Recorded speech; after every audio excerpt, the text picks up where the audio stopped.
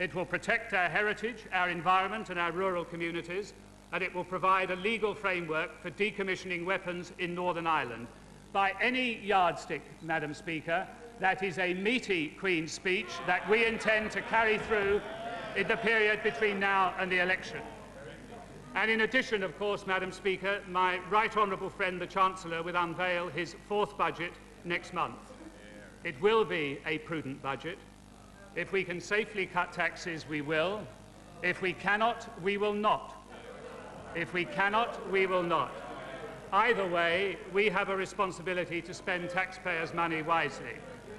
And that is why we will be acting against benefit fraud. The measures we've taken already will save £1.5 billion a year, but we now intend to save more. Every bit of fraud robs the taxpayer and deprives the genuinely needy of help, and I'm surprised the opposition chief whip scoffs at that particular thought of cracking down on benefit fraud. We will see how keen they are, we will see where they are when they vote on the distinct measures to actually deal with these problems.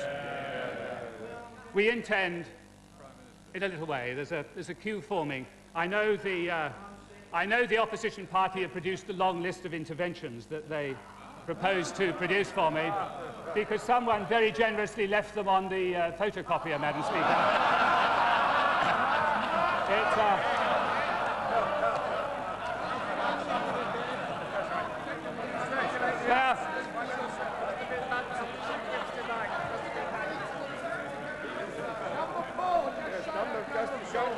If they could just shout the numbers, Madam Speaker, it would make life much quicker. It's headed interventions on major, and I can look forward to questions on Europe, the economy, education, beef, crime, health and others. And I look forward to seeing whether the members can actually remember them after the training they've undoubtedly had from the right honourable gentleman. Now, Madam Speaker, I do not think these were handed to the honourable gentleman.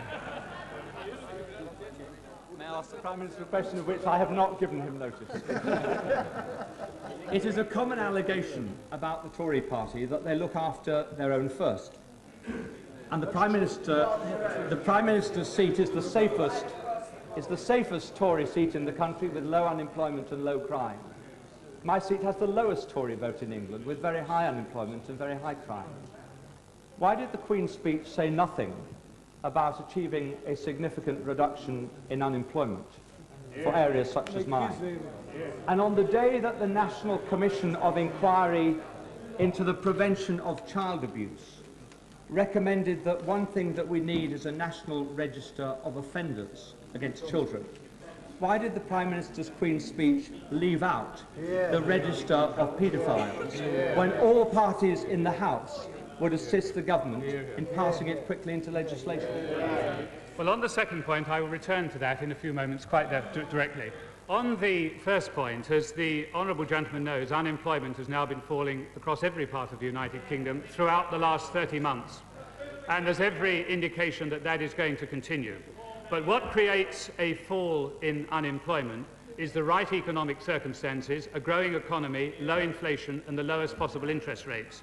It can't be done simply by expenditure measures, as we've learned often enough in the period since the Second World War. So that is why I say the budget will be prudent. It will be prudent to ensure continuing growth, because in my judgment that is the best way to get the honourable gentleman's constituents back to work.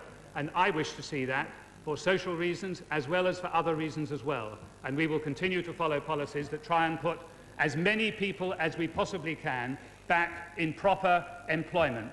By proper employment, I don't mean artificially created